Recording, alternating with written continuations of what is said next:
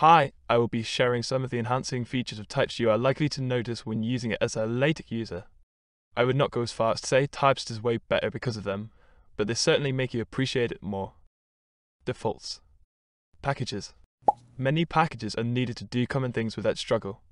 For example, margins, images, tables, colors, headers or footers, dates, dummy text, emojis, and glyph support in general. Pretty much all needed comes bundled within the Typst compiler. Paper. The default paper size is primarily set to letter. The default paper size is set to A4. Font size. The default font size measures in at 10 points. When using the default document classes, you can only change it to 11 or 12 points. The commands from \tiny all the way up to \huge also cause the font size to change, but it feels like the unintended way. The default font size measures in at 11 points. There are no font size restrictions imposed to my knowledge. Greek letters. The defaults for some commonly used letters of the Greek alphabet are questionable. For example, their variations \var epsilon and \var phi are more descriptive rather than pragmatic. Quite a few of the defaults for some commonly used letters of the Greek alphabet are made shorter than their later counterparts. For example, epsilon and phi are made to be variations. Table of contents. Requires you to add hyperref package if you want to have a clickable table of contents. Defaults to a clickable outline. For the removal of link, modify it using a show rule as documented in the corresponding Typst webpage, so you would be left with this. Syntax. Minimal document. All LaTeX documents come with 3 lines of boilerplate code before you can get started. You can start typing right away, unless you of course want the same defaults as in LaTeX. Commands and functions. Commands have some sort of structural uniqueness, specifically with placement of brackets and how many some command is prepared to take in. The functions all have a single pair of brackets, and their options come in a reasonably consistent form too. There is this thing though, where you can pass both code and markup modes to a function. Special characters. Has many reserved special characters needing to be escaped. You won't run into many reserved special characters. I feel like this is mainly due to it being taken care of by each mode you use those characters in. Lists. Lists are contained inside the enumerate and itemized environments. The syntax for lists is simpler, because it relies on indentation and prefixes. At the same time, you might not like that how they are visually aligned and plain text reflects how they appear in the output, especially if you're more of a Typst person. In my experience, that makes it harder to control whether a list should break to start a new one. But it's not a major dissatisfaction, and I believe there's continuous improvement being done on the topic. Typography. Basic formatting. All the ways of stylizing text at your disposal are often overwhelming, like how you can bold the text with \textbf, \bs series, or worse yet with \bf. The distinction between the first and the second is in the scope they affect. The third one is still included in LaTeX despite the fact it just doesn't play together nicely with its accompanying italic style \it. There still are multiple ways of stylizing text, but they are all well supported and correctly coincide with the mode they are being used in. Like double asterisk in markup mode to bold the text, but you could also use the options provided inside the text function. You often hear this referred to as syntactic sugar. Then there's also the functions for styling text inside the math environment. Font change. I don't like to tarnish the default computer modern font, but in case you want to change it in LaTeX, it's not the easiest thing to do. Especially if you want another font for a part of your document. The same goes for applying mathematical fonts. Changing the default Libertine serif font is very easily achievable throughout various parts of the document, and separately for mathematical fonts. Quotes. You would write them as single quotes, angle brackets, or more likely, if you use a differently styled quoting, you would have a macro in the preamble set up to write quotes with. Quotes automatically just based on the text function's language. Ellipses. Depending on how you write ellipses, they happen to ignore spaces.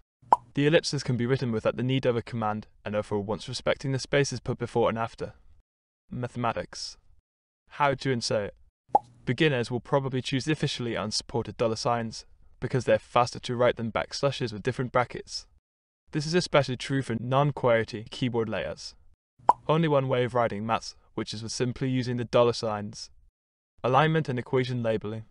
Many alignment environments for maths exist, mostly coming from packages. This is to separate the use of inline and display math, as well as to toggle equation labeling. Maths alignment is done inside one and only type of inline or display maths. This appears to have sort of limited the label's customization. While there are future plans to have such level of control over equation labeling in Typst 2, the Quake package alone appears to have solved quite a lot of that already. Symbols. LaTeX is probably the richest in collection of mathematical symbols across all of typesetting, and the most common ones are written very shortly. For example, \neq and \.eq. The notation goes like, for example, to have equal sign, and it not to have an equation. I vouch for this kind of systematic approach as it makes it extensible to many variants. This exact example is fairly confusing at first, at least coming from LaTeX, because the order of ECHA not is reversed from what you're used to. But what's more amazing is that even the programmer's inequality, known after its exclamation mark, is completely valid of displaying an equation and can be found as the so-called shorthand within all the cataloged symbols. To top it off, a single Unicode character can also suffice. Common operators. It's not uncommon that you have to define your own mathematical operators, such as the differential operator, a couple of European names for trigonometric functions, and paired delimiters. They're largely built into Typst. Units. Mass mode can contain phrases longer than a character. If you're not very used to LaTeX, this can then, for example, lead to slanted units, as in physical quantities, which are supposed to be upright. Normally, this is therefore done by enclosing them in a \mathrm\text or by introducing a package such as SI_UnitX. Typst treats anything longer than a character as a variable name, and in cases when you don't want it to be, you are forced to decide whether you want it as a word or a new mathematical operator. Decimal separators. Decimal points are the default, but can be changed with a package like SI_UnitX. There are packages like 0 available to change the decimal separator from a point to a comma, but also a simple regex solution from the currently open GitHub issue is still completely functional. Vector arrows. Extending of script vector arrows to fit the length of any word is possible, however the harpoon shapes require a package. Unless the font doesn't support it, vector arrows or harpoons that fit the length of any word can be achieved with simple commands. Programming. Code blocks. Highlighted code snippets are possible through different packages, meaning you can greatly customize them. Code blocks are done the same way they are in Markdown, and changing the color scheme through the raw functions options is also not too difficult. But it's also true that so far the packages for more advanced customization are lacking, like manipulating how much of the starting indentation you want. Involvement within typesetting. The programming side of it is rarely utilized, and its syntax is not the most user-friendly. The lack of data types surprisingly makes it tedious to read out values from a table in order to conditionally color in its cells. Solutions involving programming are commonly used to conditionally color in table cells. Notice also how environments are now referred to as functions. Miscellaneous. Installation. If you choose to use it offline, you're usually talking gigabytes. If you choose to use it offline, the Typst compiler is all you need. Compilation. Compilation times are slower. Compilation times are much quicker. Generated files. Generate at least aux, log, PDF, and .synctic.gz files upon compilation. Updates the preview upon compilation, and only generates PDF when demanded. This of course depends on your editor setup. Errors. Error messages can be difficult to decode, but are easily searchable online. They also come at once, but I feel like this means there's less hiding being done in front of you. I wouldn't necessarily say the error messages are more useful, but at least they gather in smaller bundles. Again, this means the logs are nowhere to be found to a regular user. Templates. The preamble is rarely allowed to seep among main contents. Therefore, templates can be made from the exact copy of the preamble. The preamble is more flexible, but templates are required to be built as functions. In my opinion, it makes more sense as any given template is then used with the same approach. Grids. They are usually achieved through the manipulative environments which aren't the easiest to customize.